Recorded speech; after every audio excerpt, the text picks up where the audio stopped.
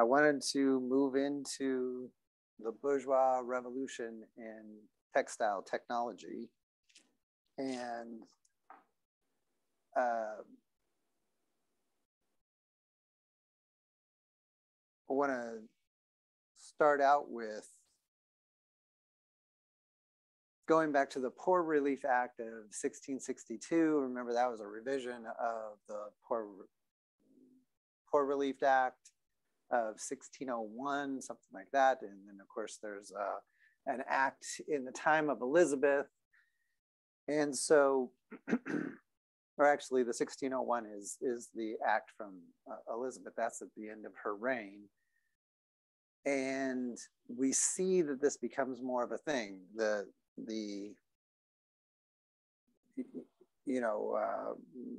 England in the 20th century is known as a welfare state. That goes back to these poor relief laws going all the way back to the Elizabethan period. Now, the Poor Relief Act of 1662 made it so that you could only get poor relief from the parish in which you were born or to which you belonged in some way or another.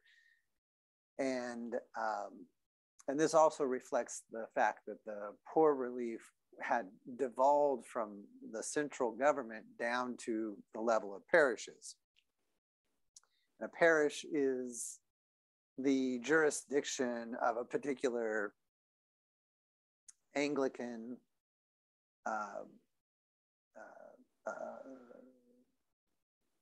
a particular Anglican church building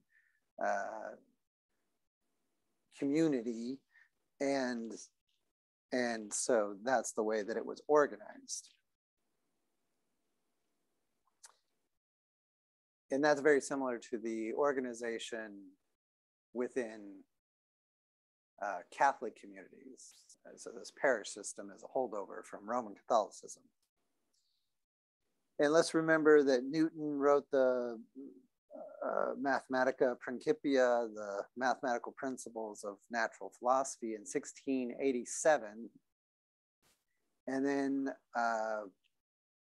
then just a generation later, we have the Newcomb atmospheric engine. And that is something that's very similar to a steam engine. It's just not quite as efficient. And the Newcomb is the name of the guy. I can't remember his first name, but he invented this engine to work with coal mines in particular, to pump water out of the coal mines. And of course, coal mines have an abundance of coal. And so he used that, resource that was readily available in any coal mine to create this engine that would then pump water out of the lower depths of the mine, because this is a constant issue when you're digging a mine. You're going to get water building up in the lower portions, and that makes work difficult, if not impossible at times. Okay, and then the workhouse test in 1723. So this is just as George I is on the throne in England, and then we have this workhouse test, which says, and this is a modification of the Poor Relief Act of 1662.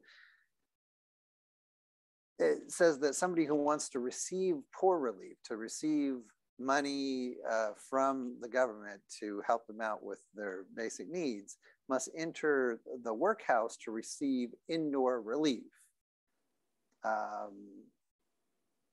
And indoor here means receiving it in the workhouse. Outdoor relief would be receiving it like in home at wherever they happen to live. So maybe there's a little reverse to the way we might think about it, but that's the way it's worded at this time. And that just continues throughout, actually. What this seems to indicate is that a high number of able-bodied people are seeking poor relief. That there is this idea that these people could work And so since they can work, we're going to make them work in the workhouse. We're going to make a workhouse and we're going to find work for them to do. And when they do that work, then they can receive relief. So it's like government employment, we'll find something to employ them with. This was generally not successful, and ultimately parishes just in practice resort to outdoor or what we would call in-home relief. And this seems to be a regular feature of welfare programs, even in the United States up to this day. President Clinton was famous for, trying to attack the welfare queen, and he's had a welfare to work program.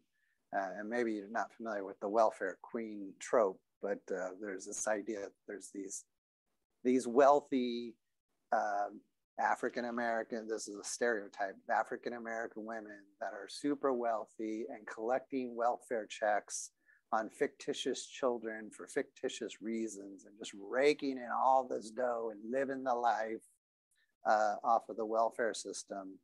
This is something that was popular in the time of George H.W. Bush before Clinton, and even at the tail end of the Reagan administration. And so what Clinton does is he creates a program called Welfare to Work, which means that people had to work in order to receive welfare, but it just caused all sorts of follow-on problems. It's a recipe for disaster and ineffectiveness, and everyone should know this because that's what happened in 1723. Okay, just check your history, see, does that work? Oh, it doesn't work. Okay, maybe come up with a different idea. But that's not, that would be a scientific approach, not a political approach. Okay, so now we get into the specific technology. That workhouse stuff will come up a little later on. But I just want to lay the groundwork, and I put everything in chronological order, and then I'll just tie things together. It's like all these kind of loose ends, and then I just keep tying them together. So Basil Bouchon invents a perforated tape control for the draw loom. So the draw loom, as I mentioned, is a relatively ancient technology from 400 BC. Requires two people to run it, and one of the people is like the weaver, like we saw the woman who was using the backstrap loom. She would be the weaver, okay, and in this contraption, which is hard for me to describe, but there would be the weaver who's like on the front end of it, I would say, and they're doing something very similar to what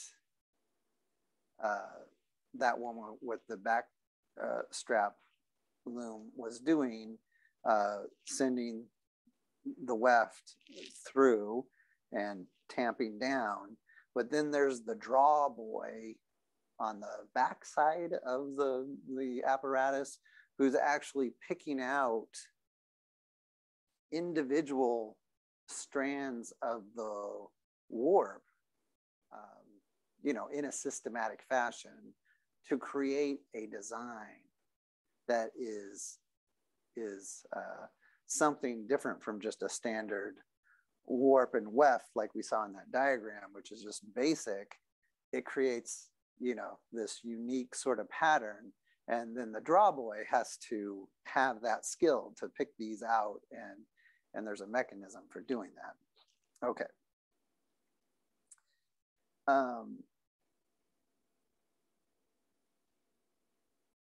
So what Bouchon does is he creates, using just strips of paper with holes punched into them, and then an elaborate mechanism that goes with that. The holes would indicate which strings are to be pulled, and the mechanism that he created would read the holes in the paper and then pull those particular strings of the warp so that you get the complicated pattern.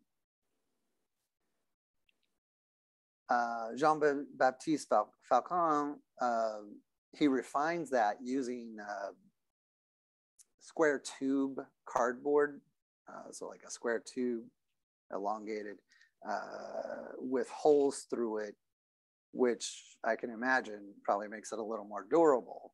That's probably the main thing, and that seemed to be an improvement. Jacques de Vaucanson, around this time, creates Android table waiters, so he's going to come up a little later, but he actually created something where it actually appeared to the people at a dinner, you know, and he would put on these shows for wealthy people, and they would be served their dinner by androids, what we would imagine as androids, and they're just mechanical waiters that had human features and everything like that. They're sculptures, but they had mechanical articulations like animatronics at Disneyland to serve food. And so this is the kind of, you know, inventiveness that's going on at the time, very much inspired by Isaac Newton's, you know, Newtonian physics.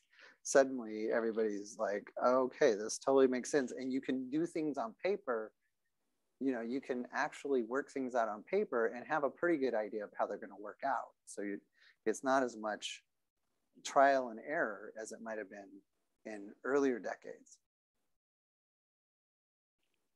Okay, so now here is a big turning point. And if you watch the video from earlier that I told you to watch at the end of the video on primitive and traditional textile technology, if you watch that video, you'll see a demonstration of the fly shuttle, where instead of sending it through by hand, there's like this strap and a little handle, and you just kind of click it, it throws it, you tamp it down, click it, it throws it, tamp it down, and it just speeds up the process tremendously. I wouldn't know exactly. I think one of the people in the video actually asked the guy demonstrating it how much faster it would be, but I would estimate, and he didn't know, but I would estimate that it'd be at least 3 times faster, and maybe much more. So this speeds up the production of weaving quite dramatically. And it's for the hand loom, which he demonstrated in that video.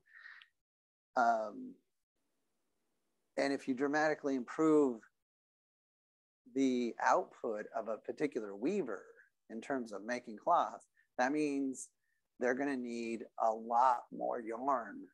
And so the demand for yarn skyrockets as John Kay's flying shuttle begins to be implemented. And the flying shuttle,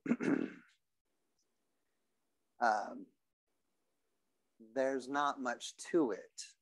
It's not like it's an elaborate mechanism. It's just a clever idea that fits right into the traditional hand loom that had been around since 1200 approximately. So since the 13th century sometime.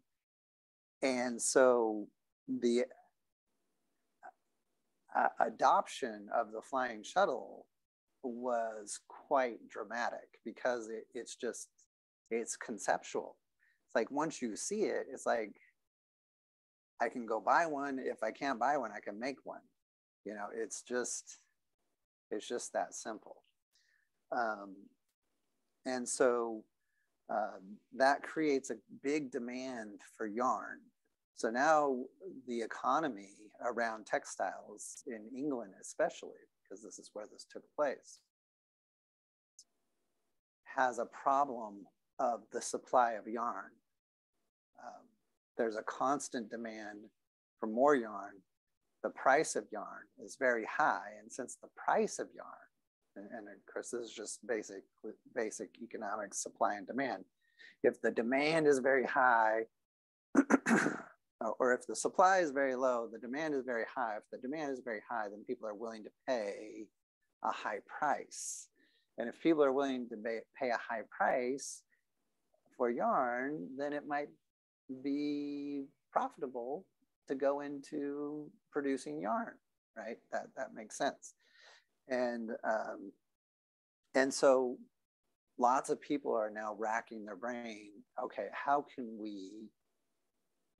And some of these people probably were already producing yarn in the way demonstrated in these earlier videos, and maybe combining together. You get a bunch of people, in your neighborhood, and you consolidate them into a group, and you're like the kingpin of your neighborhood who's bringing in all this yarn and then stockpiling it and selling it off at the highest price, and whatever the case may be.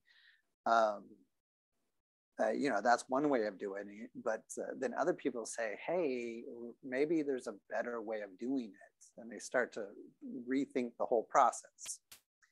And Lewis Paul and John Wyatt were some of these people. And so they invent a roller and flyer and bobbin system spinning machine. So the roller mechanism evidently was some kind of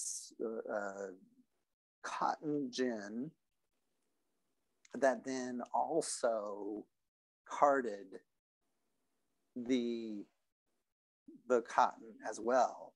So not only did it squeeze out the seeds, as I showed you, but it also did the carding, which is in the videos that I pointed you to, which makes the fibers parallel. And then you have to somehow get it to sort of roll around itself and create this tubular slidal structure. And that's where the flyer and bobbin system comes into play, is like wrapping it up and creating it into this tubular structure. And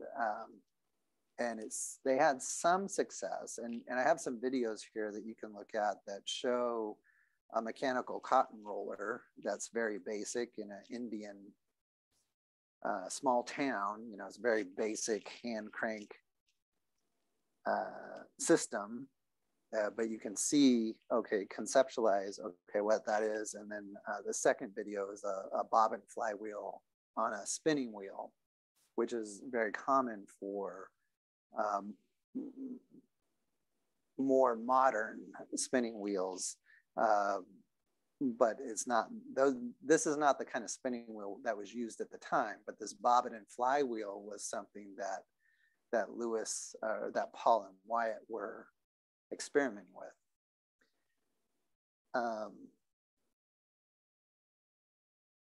And so they have this kind of system for creating the basic structure of the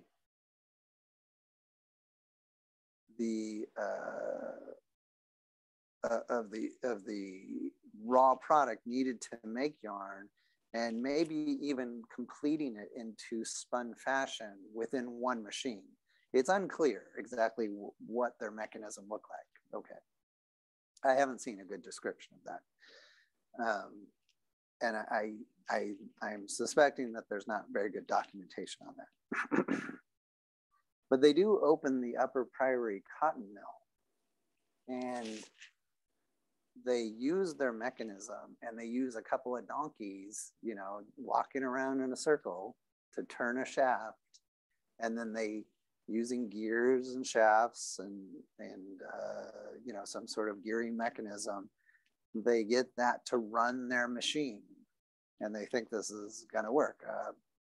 Now, evidently, the business didn't go that well, because by 1743, Wyatt is in prison for debt. That means he is severely in debt. And at this stage of the game, when people were severely in debt, they would be imprisoned until they could pay off the debt. Not the greatest system for actually getting debts restored, but this is the punitive sort of way of thinking at the time. But Wyatt is one of these people that evidently was able to get somebody to pay off his debts, and he did get out of prison because he does go on to do more work. And we'll see him, I believe, in this outline a little later. Edward Cave, okay, this is a new person, establishes Marvel's Mill, which was Merowyn's mill before that, and it was a grist mill, which means it created flour, basically. And so this would be where you would take in wheat, and then there would be a grinding stone, and you would have like a couple of donkeys, or this is actually a water wheel. Okay, so this is significant, is that you'd have a river running past. The water wheel would catch the water and turn, and that would turn a shaft, and then you use a gearing mechanism to turn a grinding stone, whether it actually be two stone, like a flat stone and then a circular stone rolling around, and you'd throw the wheat in there and it would grind it into a flour. And this is a kind of service that would be provided for all sorts of farms all over the countryside. Would come to the grist mill, and then you would grind their wheat into flour and then give it back to them as a service industry going back to the 13th century. Okay, so this particular location had existed as that, but Edward Cave modifies it into a water-powered cotton mill using some of the technology of Paul-Wyatt.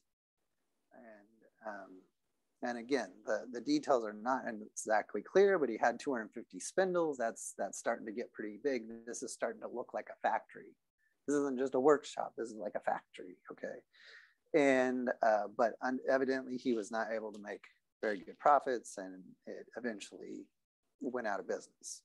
Okay, so these are a couple of failures, but that's sort of the nature of capitalism, is that there has to be somebody who takes the risk in the first place, experiments, and often they fail. You know, 90 in the United States throughout the 20th century. I don't know what it's like now. It's probably worse. But in the 20th century, you know, 90% of small businesses went out of business within the first 5 years. And so, you know, some of those are businesses that are just on paper, so that takes a big percentage. But nonetheless, even for serious businesses, the odds are not good that you're going to come out of it with a successful business. So, so these early failures are not unexpected. That's just par for the course. That's just part of the process. And then people who come along later, especially maybe people that have more money to, you know, see how they did, and then just plan for like double that time, you know, then they're closer to being successful, and you just keep extending that out, and eventually you get something that works.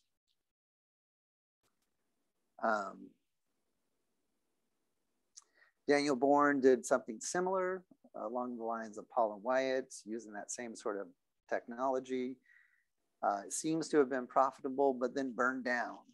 Okay, so this is an issue with cotton mills, as they often burn down. In this story, that's just the nature of the infrastructure at the time. There weren't fire departments for one thing, okay? Okay, so Paul-Wyatt then, so here we see that Wyatt's out of prison. Okay, Paul-Wyatt partnered with Samuel Touchet to reopen that same mill, the Miracle Mill, what do they call it? Marvel's Mill. So they reopened Marvel's Mill, and it stays open for 11 years. Okay, so it seems like something was going right. And we know that Touchet becomes quite wealthy in the 1750s, but he has a diversity of investments. This isn't his only business. You know, Paul and Wyatt seem to be pretty small time and attached to this particular operation. Touchet is an investor. maybe he made money off of this mill operation. Maybe that was a loss, but he made money someplace else, you know, who knows? So Paul, and this is the same Paul, and Bourne, which is the same Bourne, separately, not working together. They both patent, must have been significantly different, carding machines. So they're really trying to work out this carding process. And maybe that was the big hang up with the Paul-Wyatt system, is that the carding wasn't quite sufficiently, or quite sufficient to make quality yarn. So the carding is very important. You have to get those fibers brushed into a parallel pattern in order to create high quality yarn. All right, so they're trying to work that out.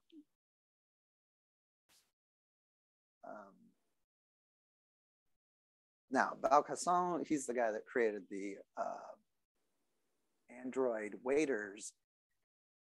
Evidently, he created what is sometimes described as a fully automated silk loom, which sounds highly unlikely, but at least it allegedly is highly automated. A silk loom, and this is in France, where the motivation of the community is not large, you know, the motivation is not strong to automate this process. So there's a lot of protectionism of the traditional silk manufacturer. So maybe he did successfully do that, but people just didn't adopt it. And there is some indication that, you know, he was kind of run out of town by the traditional silk manufacturers. But this does seem a little suspicious because Balcasson was caught creating hoax where he had a demo mechanism that appeared to work in one way, but really he had, you know, it was really just an illusion. It wasn't really a functioning machine. It just appeared to work in a certain way. And he was just sort of creating devices for entertainment. So I don't know. That's a little suspicious. It doesn't quite fit within the history here, but it would be interesting to find out exactly what's going on there. Okay, Richard Arkwright. Now he's going to be very significant in this whole story. In 1784, he is experimenting with a carding machine. So evidently carding is kind of a big stumbling block for the automation of spinning yarn. And it seems like such a simple thing, but then when you see the way that it's done by hand, it is a quite involved process and requires, you know, a certain intuitive feel for the way that the combing process works. So I can see how it might take quite a bit of trial and error to work it out. But Richard Arkwright is working on that. Paul and Bourne separately are also, so you have these three inventors that are, you know, really know what they're doing because they're central to this whole story, but they're having trouble working out this carding process. Okay, so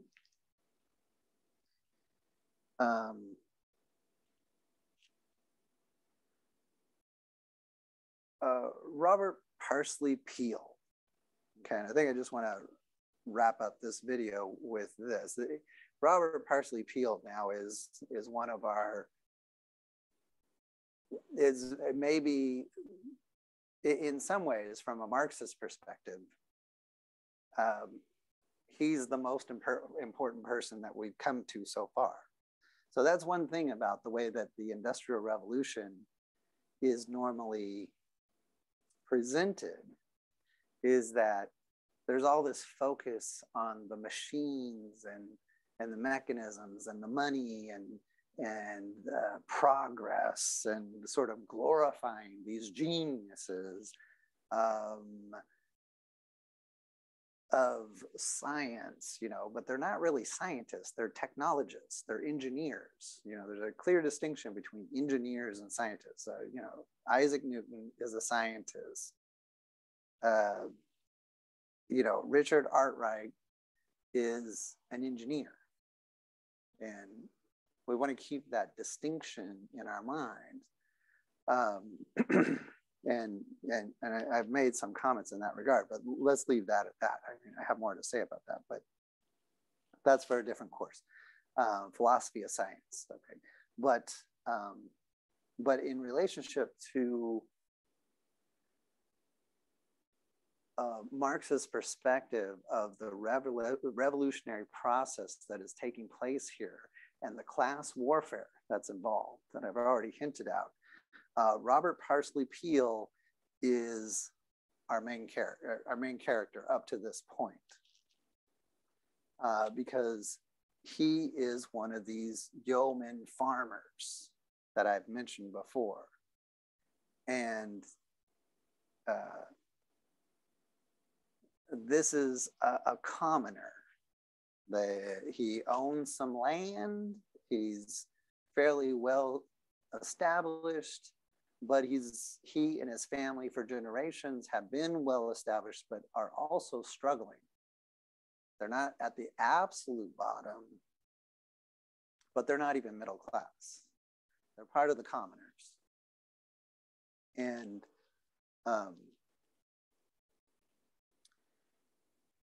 especially from the perspective of feudalism, you know, they're absolute bottom. Okay.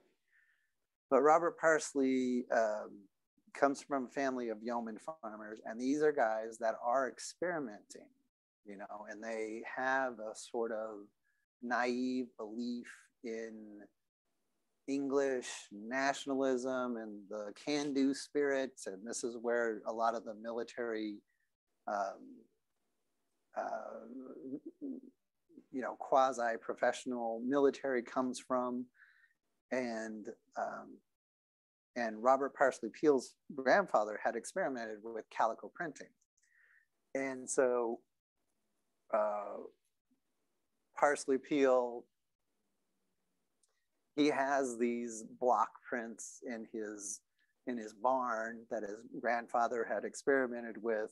But of course, he grew up in a family of farmers. His father was a farmer, and they're trying to make the farm work. But little by little, he starts to, well, really what happens is his brother-in-law, Jonathan Hayworth, goes off to some sort of apprenticeship and learns calico printing, and then comes back home, or comes to live in the area of Parsley Peel, and they start talking, and they say, hey, why don't we try doing some calico printing on our own? You know, I have a big barn. Let's buy some equipment. Let's start printing some calico. Let's see what happens. And then we have William Yates. He's a pub owner, evidently, you know, some sort of social connection there, and he financially backs them, and they open up a calico printing shop. And Peel, maybe by accident, experiments with some pewter, which is a kind of metal that is used in plates, and the classic sort of silver beer mug that you see in English stories. Like my daughter watches Beauty and the Beast, and they're singing songs, and they're swinging their mugs of beer that are silver. Those are pewter mugs. So it's that kind of thing. This is the time period that we're talking about. And he uses that metal to start doing calico printing. And at the suggestion of his daughter, uses a parsley leaf as a pattern, as a design motif. And that's where the name Parsley comes from. You know, this is his nickname, Parsley, because then this parsley insignia becomes sort of a signature in his calico designs. Okay, so evidently he has some creativity and comes up with some kind of calico printing process that's unique. And it may be to do with the pewter, or maybe that is just a screen for something more technical that he was doing. But there seems to be some sort of inspirational moment here. So this Hawthorne, Peel and Yates textile company becomes a going concern. Now, this is, again, on the level of burger production, where Peel is, has suppliers that are weavers that are using hand looms and using the flying shuttle to create cloth. And calico cloth is actually the cheapest kind of cloth, or one of the cheapest kind of cloths to make, because it doesn't need high quality yarn. It can be clumpy. It doesn't need to be of highest quality, and it doesn't need to be pure white, because then what they do is they print the entire thing with a bright color, and then they print a bright design on top of it. So there's a ton of dye laid on top of it. So the original fabric is not as much of a concern as the design that's printed upon it. And so the fabric is more of a rough canvas on which to print the design.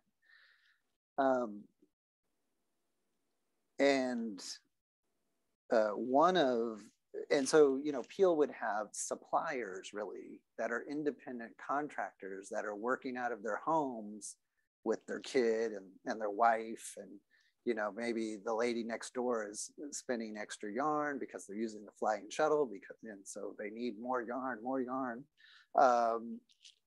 And then Peel is buying these at wholesale from his weaver suppliers, who are small businessmen like himself, but maybe he's at a little bit bigger level in terms of capital, but not higher class. And and then he's printing these out, and then he has some sort of warehouse, which is a little more sophisticated. And then he's selling off these bolts of fabric to other manufacturers that are then converting this into clothing or draperies or things like that. Okay. So James Hargreaves is one of Peel's weavers, like one of his suppliers. And Hargreaves and Peel began to experiment with a carding machine. Okay, so this carding machine, people are thinking there's something here. It's like, if you could just figure out this part of it, it's going to make everything click.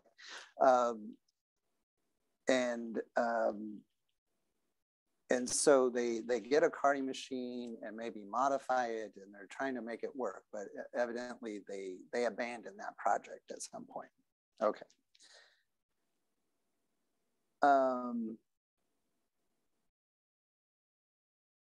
And at the same time, there's John Kay. Now, this is a different John Kay from what we saw before with the flying shuttle. This is one John Kay. There's a different John Kay down here. Okay, so, and this John Kay is going to come up later on. And Thomas Hayes, they experiment with the Paul-Wyatt roller system, bobbin and flyer system, trying to make this yarn automation work. But they're still just in this experimental phase. But now these guys are going to be main players. James Hargreaves, Parsley, Peel, and John Kay are going to be guys that have major breakthroughs and significance for this longer story. All right, so I'm going to leave it right there for this video, and then I'll pick up with the story in the next video.